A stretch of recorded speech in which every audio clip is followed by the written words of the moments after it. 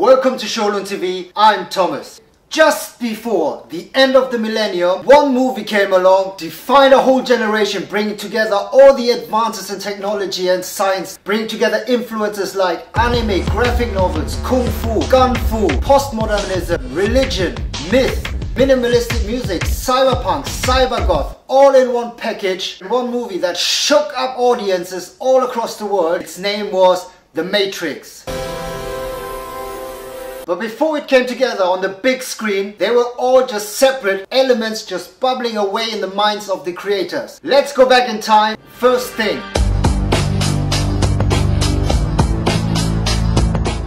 Never before had there been a live action adaptation of an anime. Never before have somebody looked at an anime and said, I want to do this for real.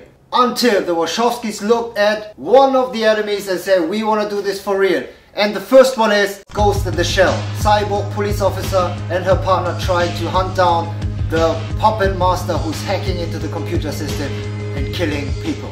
And another one is Megazone 23. It's set in post-apocalyptic Tokyo. Everything is happening in the simulated reality. People don't know it. And of course, which can't be missed on any lineup, is Akira. It's iconic, it's cult. Psychic power, this huge surreal thing and everything going on. Check this one out. Others to check out: Battle Angel Alita, Serial Experiment Lying, Bubblegum Crisis, Blame, X and Armitage 3. Before The Matrix, there were rarely movies that took on Hong Kong action movies.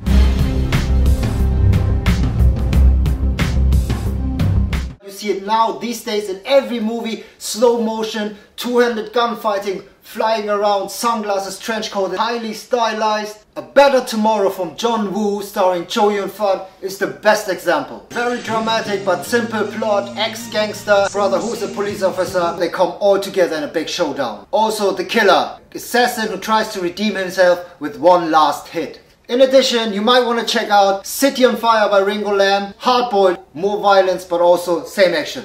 And the biggest trademark of Hong Kong.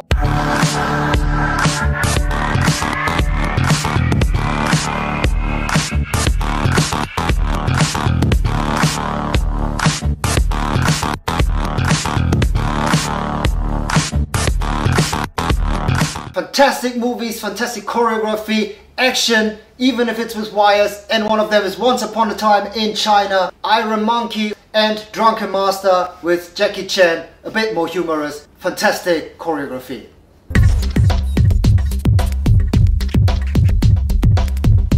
The look of The Matrix was quite unique and it drew from a subculture, and the subculture is cyberpunk.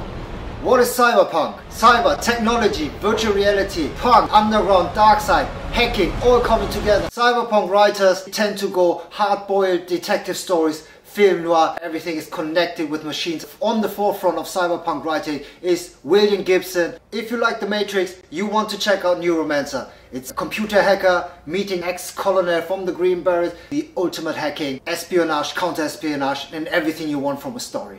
Philip K. Dick, the man that actually influenced William Gibson again. He wrote stories for Blade Runner, Minority Report, Total Recall. Great book by Philip K. Dick, Ubik. If the book's too long for you, check out his short story, Do Androids Dream of Electric Sheep. This is the short story Blade Runner was based on.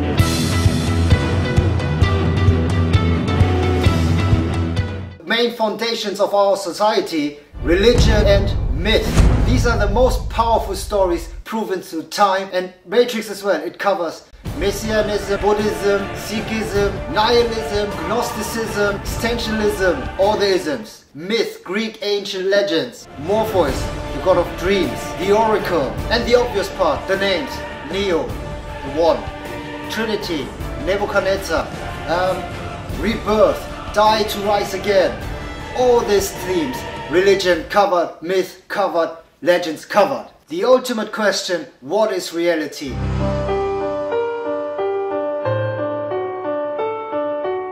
What is real? What is perception? Jean Baudrillard, you have Plato, you have Descartes. The same question, you have it already in movies like The Truman Show, Existence, 13th floor, and it's the essence of Plato's allegory of the cave. There is the reality, there's the light which we can see because we stand in our own way and we only look at the shadow. A more modern twist is simulacra and simulation, saying in a media saturated environment it is almost impossible for us to distinguish between reality and imagination of reality.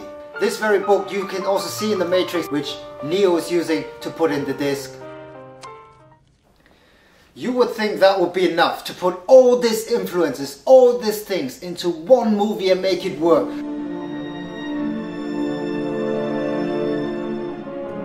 They put on top an amazing, groundbreaking soundtrack by Don Davis, influenced by atonal minimalistic music. The Matrix soundtrack uses so-called tone clusters. These are keys lying really close to each other, and previously people would have said they clashed. And here's some stuff you might want to check out. Harmony Lehre, Philip Glass, for more atonal direction, Schoenberg.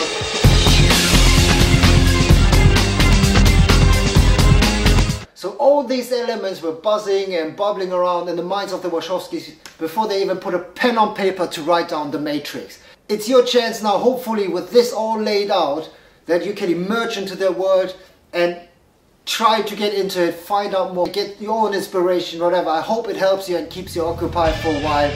This was the Matrix. Come on!